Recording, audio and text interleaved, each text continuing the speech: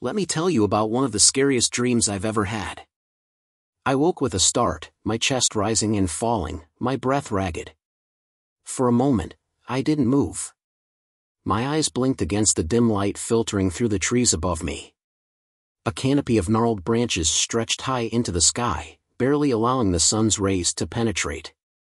The air was thick, humid, with a hint of something else, something I couldn't quite name. The ground beneath me was damp, cold.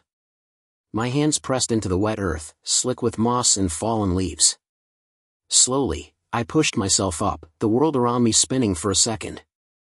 I had no idea where I was. I stood, swaying slightly as I surveyed the surroundings. Towering trees, their bark dark and rough, stretched endlessly in every direction. Their roots snaked along the forest floor, weaving in and out of the dirt, like veins under skin. Above, the sky was a dull gray, clouds heavy with the threat of rain. It felt like I had wandered into some kind of forgotten place, or worse, that it had found me. I took a breath, but it caught in my throat. Something wasn't right. My mind raced, trying to piece together how I'd ended up here, but there was nothing. No memory, no clue. Just the forest, silent and still. As if waiting. Instinctively, I reached into my pockets, but they were empty. No phone. No wallet. Nothing that could tell me who I was, or why I was here. Panic gnawed at the edges of my thoughts, but I shoved it down, forcing myself to focus. I must have wandered off, maybe sleepwalking, I muttered. Though the words felt hollow. They didn't explain the eerie familiarity of this place, the creeping sensation that I'd been here before. But when? I took a step forward, leaves crunching under my feet, the sound unnaturally loud in the stillness. Every noise I made echoed back at me, like the forest itself was listening. I kept walking, each step heavier than the last.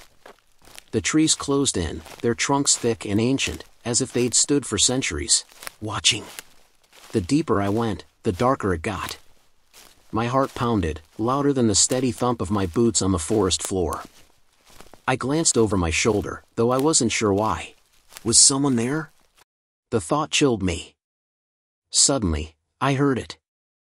A sound, faint but unmistakable. A soft rustling, like someone, or something, moving just beyond the trees. I froze, my breath caught in my throat.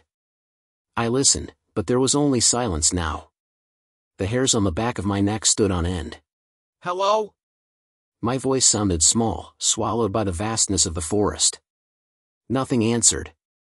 No birds, no wind, not even the distant hum of life. Just the overwhelming quiet.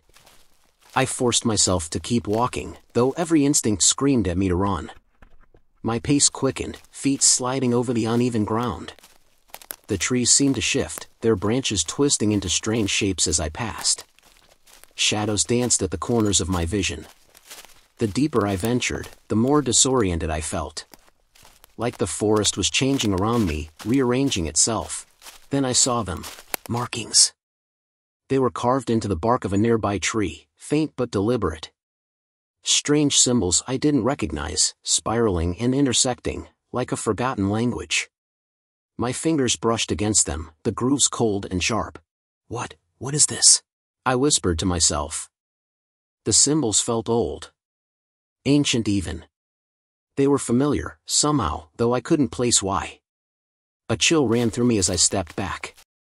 The symbols stretched from tree to tree, as if guiding me somewhere, or warning me. I didn't want to know where they led. I spun around, desperate to find a way out. But every direction looked the same. Endless rows of trees, stretching into nothingness. My stomach tightened with dread. That's when I heard it again. The rustling. Louder this time. Closer. My breath hitched. I turned toward the sound, but the fog had thickened, masking whatever was out there. The rustling stopped, and in its place, silence. Thick, heavy silence. The kind that makes your skin crawl. I swallowed hard, my throat dry. Was it an animal? Or something worse? Before I could decide, the faintest whisper reached my ears. A voice. But it wasn't mine. It drifted through the trees, soft, barely audible. I couldn't make out the words, but it sent a chill down my spine. I stood frozen, straining to hear, but the voice faded, leaving only the haunting silence in its wake. Who's there? I called, but the forest remained still, as if holding its breath. My hands trembled at my sides. I took one hesitant step back, and then another, but it felt pointless. The forest, it was watching me. I could feel it. I wasn't alone. I was never alone. And that voice, it was still out there, waiting. I just had to find it, before it found me. What are these symbols? And who, or what, made that sound? I have a feeling I'm about to find out. What do you think is waiting for me in this forest? Let me know in the comments, and don't forget to subscribe so you don't miss what happens next.